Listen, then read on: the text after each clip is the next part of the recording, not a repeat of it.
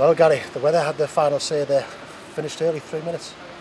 Yeah, the rain came down big time. But it was a good workout. You know, I think you get to a certain stage in pre-season where you're ready for the season to start. I think we're there now. You know, I think we've worked hard. We've had a lot of games. You know, we've played against the Sunderland side today again, who keep the ball. Had that little bit of quality with the lads who have stuck the goals in. You can see that's always the difference. That's why they cost money. That's why they play the level they do. But my players have done well. You know, they've done well over pre-season, and been delighted with them. We've now got to take it into the season next Saturday. Fantastic start. I mean, could have been 2 or 3 up in the first 10 minutes. Yeah, we could have been. You know, what finish from Marcus, superb. You know, it's what he's got. You know, he's capable of that. That's why he's a good player. That's why he's important to us. You know, lads can score goals like that out of nothing.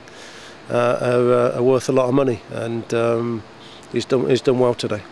8 changes at half time. How did you see the second half performance?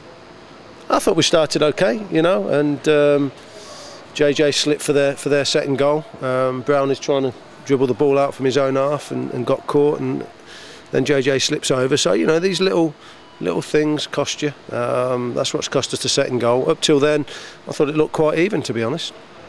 They had a couple of Premier League players in the lineup, Seb Lawson and Gateshead-born Danny Graham. Yeah, well, that's what I said earlier. You know, I think you look at them and they've got that bit of quality, and you know the couple of goals that they scored, and that's the difference in what levels they play at. You know what they're capable of. So, listen, it's been a good game for us. I think it's a good one to end on, and we'll have a couple of days off, and then we'll come in and get ourselves prepared for next Saturday.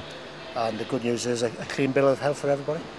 As we speak, yeah, everybody's fit, and you know, I've now got to make a decision on what the starting 11's going to be. That's a big decision from me. You know, everybody's worked hard, everybody's done well, and they've asked me questions as to, are you going to play me, Gaffer?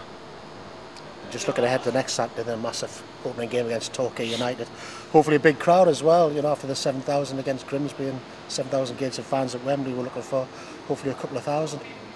Well, listen, that'll be lovely. You know, we've built up a little bit of something in the area that people should be proud of. We've built up a little bit of something where, you know, we now know what we want, and that belief, that expectation.